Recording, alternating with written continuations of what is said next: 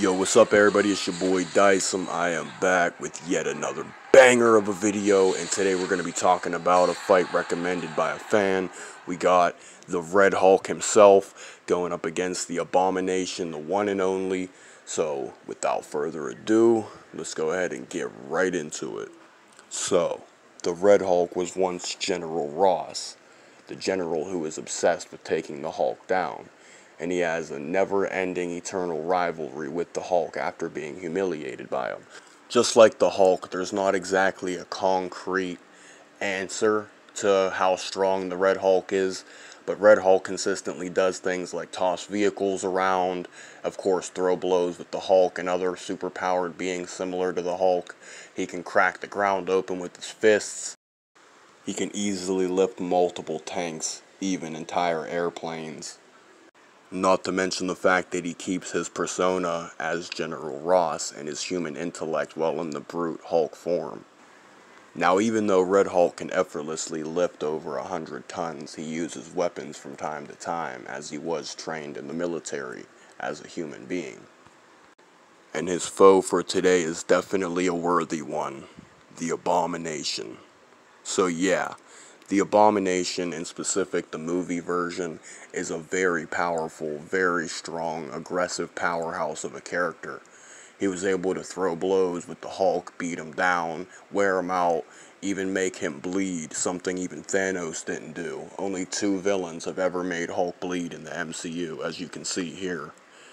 The Abomination has bone spikes protruding from his back and different areas of his body, with protective, very durable skin as his hide. The Abomination is a reptilian monster.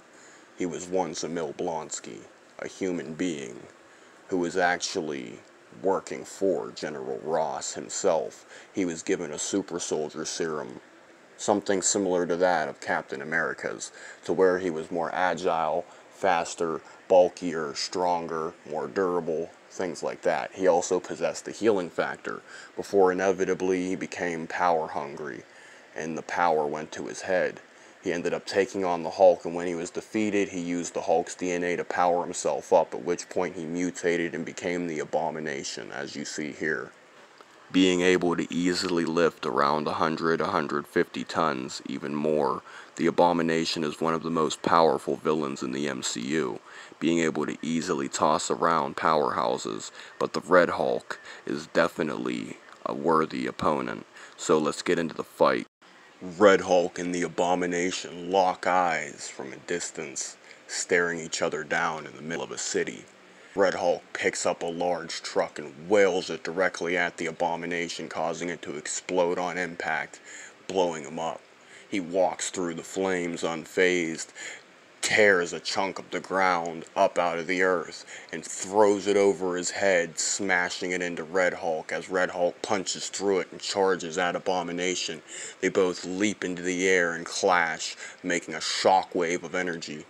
The Abomination kicks Red Hulk mid-air with one leg, causing him to fly back to the Earth's surface. Red Hulk gets up, bursts into flames all over his body, and throws a punch that explodes on Abomination's face. He then knees Abomination in the stomach and suplexes him onto the ground as Abomination begins wailing on him, punching him in the face over and over and over before he grips him in a headlock, slams him into the ground, gets up and begins stomping him over and over before kicking him almost a mile away through a skyscraper. Red Hulk leaps into the air hundreds of feet up and slams down with his flaming fist swinging over his head as he lands an explosive punch on Abomination's face, blowing him up, causing the radioactive flame to make him fly back hundreds of feet. He then charges back over to the Red Hulk and lands a massive uppercut directly to his chin, causing him to fly up in the air as he then leaps up and grabs Red Hulk by his ankle and throws him into the ground, making a huge, massive crater.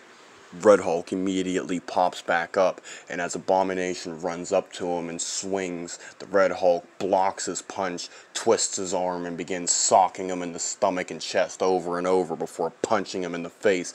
Abomination then breaks Red Hulk's nose, punching his face in over and over. Red Hulk suplexes the Abomination to the ground as he then kicks Red Hulk multiple feet back as he flies through the air. They then charge one final time as the Abomination grips Red Hulk up by his throat, lifting him up with one hand over his head and slamming him into the ground, making a big crater as he then stomps down on his throat and begins suffocating him before body slamming him, impaling him with his bone spikes all running down his spine, all through his chest and stomach. He gets up and stomps Red Hulk's face in and then steps on his throat, flexing his leg muscles, pushing his weight, and force down, suffocating the Red Hulk. The Abomination leans in and grips up Red Hulk's throat and begins strangling him savagely with one hand before he grips his throat with both hands and squeezes. He then dents in Red Hulk's skull, socking him so hard. Winner, the Abomination. Anyways, I hope y'all enjoyed the video. It's been your boy Dyson, and I am outie.